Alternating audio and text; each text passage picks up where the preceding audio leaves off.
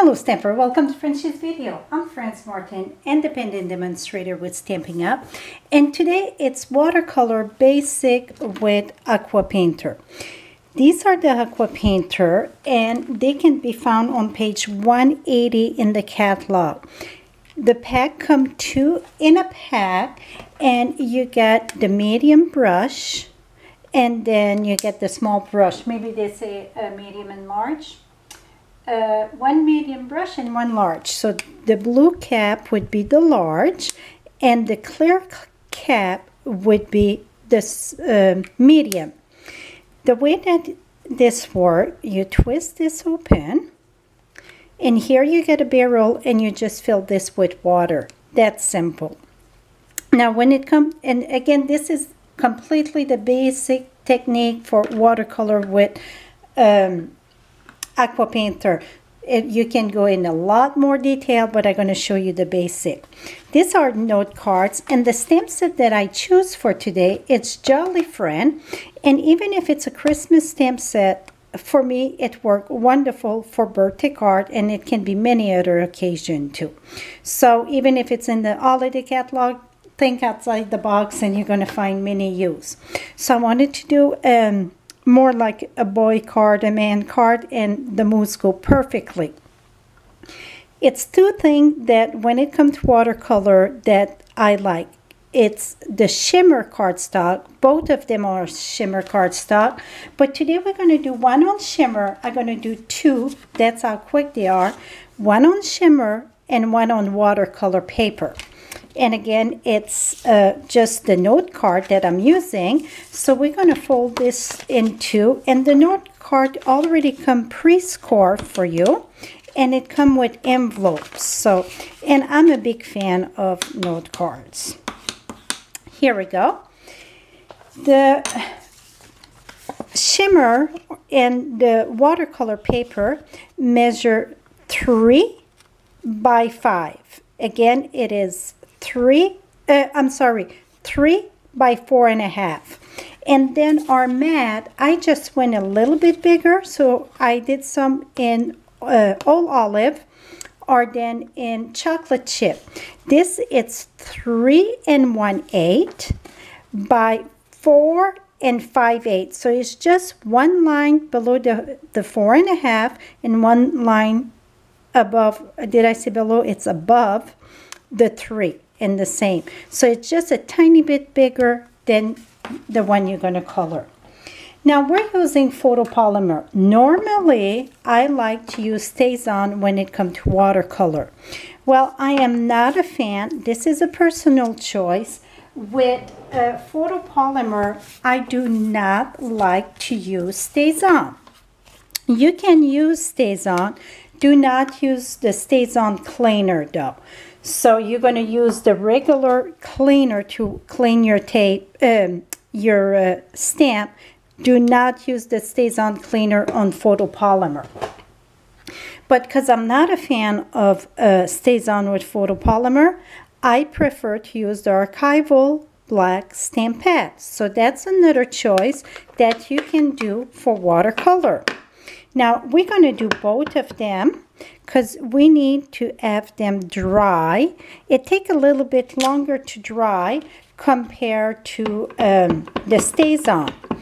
And I see the first one that I stamped, I didn't have the full impression at the top of the head.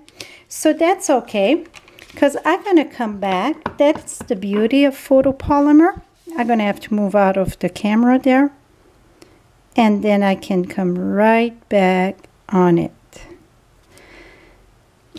Et voila.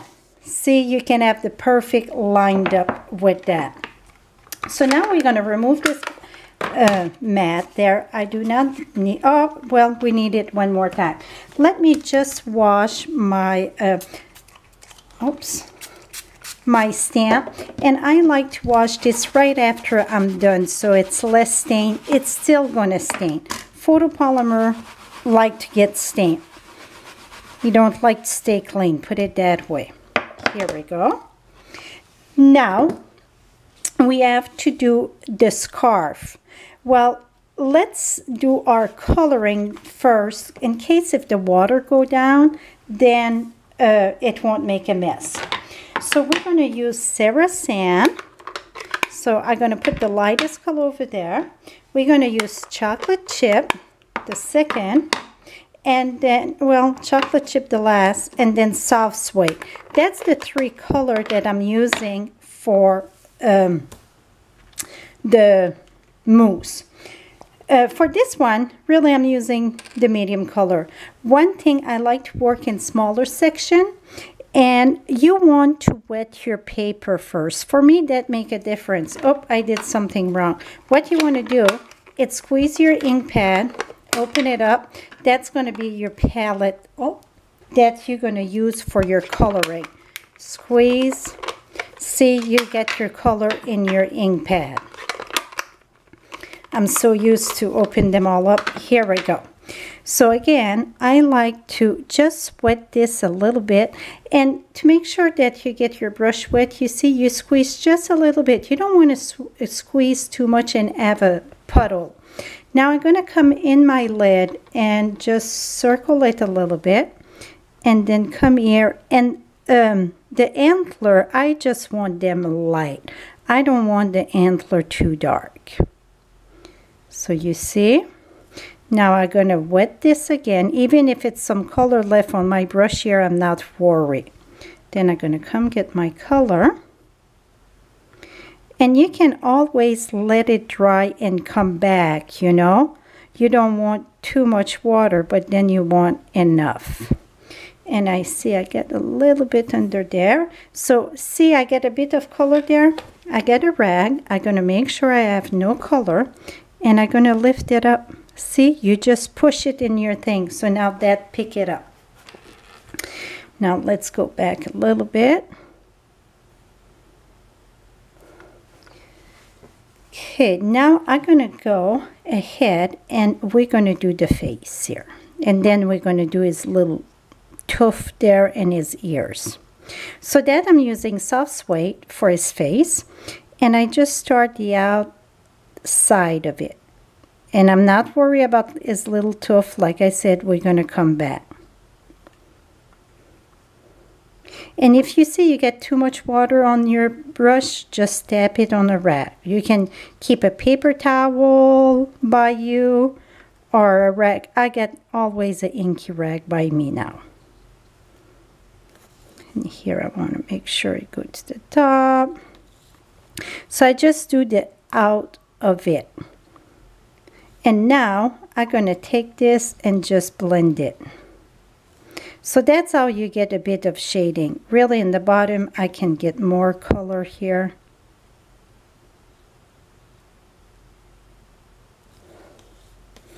And then over here not as much but a little bit more. See, now you get a good shading of it. That is it. That's the completely basic of this.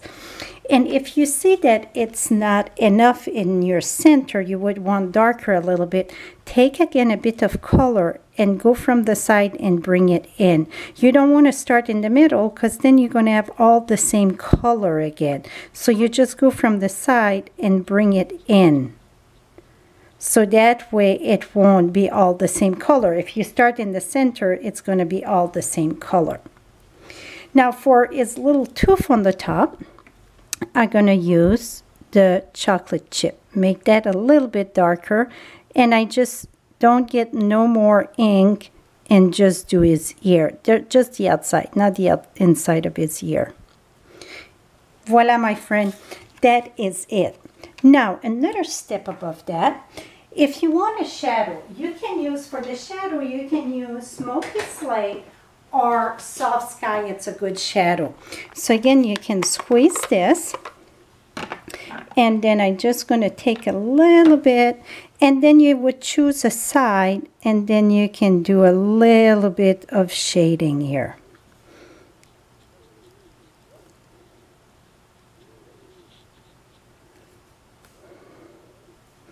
There, it's a bit too much. I'm going to push it in. So that's only if you want some shading. When it comes like to flower and more detail, a lot of time I'm going to try to do shading, but I'm not the best one at that. So plain is good too. Here we go. So now you see it. The antler, I want a little bit darker just on the outside here. So I'm going to come here just on the outside. So I let it dry a bit so then I get a little bit more to absorb. Here we go. That is it, my friend. Okay, we're going to put that aside before we do the... And this one here, it's the same thing. So I'm going to wet this. And if you try both, you're going to see that a shimmer paper slide or... It don't absorb like the watercolor paper. It's more... I don't know how to explain it. It slides a lot easier. So you just have to be more careful on the amount of the color you're going to put. And I'm going to show you one thing. If you start and you don't wet your paper, see, I'm going to get color, and you go like this, it want to make a big darker line at the beginning. That's why I don't. It's better if you wet your paper. It's going to slide much better. And here again, I just go around. And then I'm going to go around the other side, but I try to keep this side a little bit thinner. Here we go. So you can play with both paper and see really what you like better. You get, like for small detail and that, the watercolor, I think you get a chance to have more detail. Now I'm just bringing the color in, missing some a bit. Again, if it's too much water, just dab your, on your rag. Okay, now, here we go. See how simple that was? Now I'm going to come with just a tiny bit of chocolate chip. Put that on his head there. Oh, need a bit more there.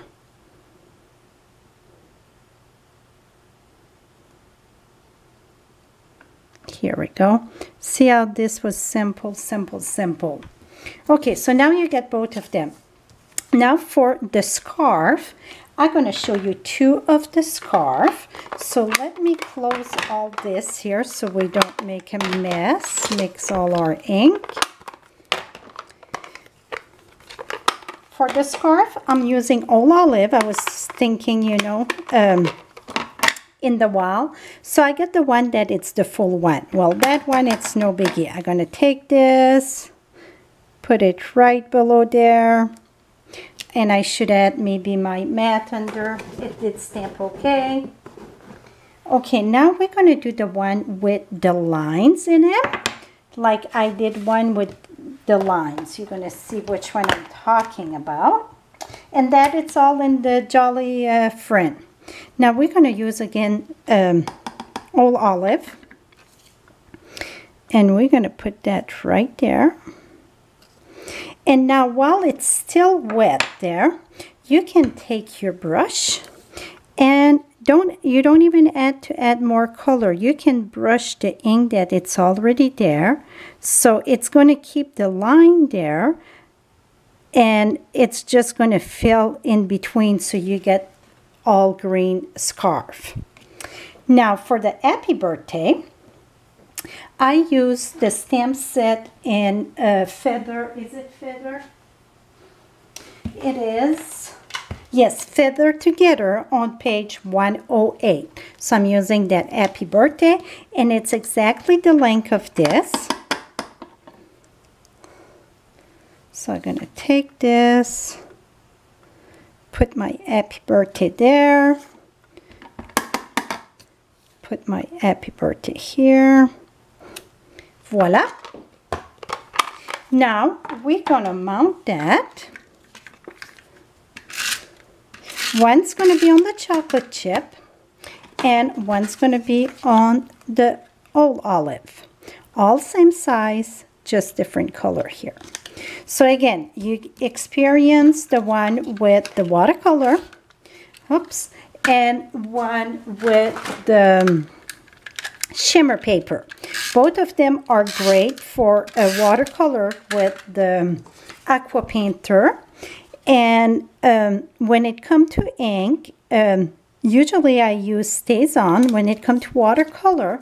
But if I'm using photopolymer, then I'm going for the archival. So it's no right and wrong, whatever you prefer, my friends. And here, this one was the watercolor. And the watercolor, it's more rough. It's rough texture. Got cotton in it, so that's why you can keep on watercolor over and over because it absorbs. I don't recommend regular cardstock for watercolor because it seems by the time you're just finishing your coloring, you're going to poke through the paper because it's nothing to absorb. Here we go, my friend, the two difference. So the watercolor and the shimmer. Hope you enjoyed this. And again, this is going to be part of a blog up stamping 101 technique. You can visit my blog at FrenchieStamps.com. And right below in the description, you're going to have the date that it will be on my blog with the blog up. Thank you so much. And for all your Stampin' Up product, visit my blog again at FrenchieStamps.com. Have a great day, my friends.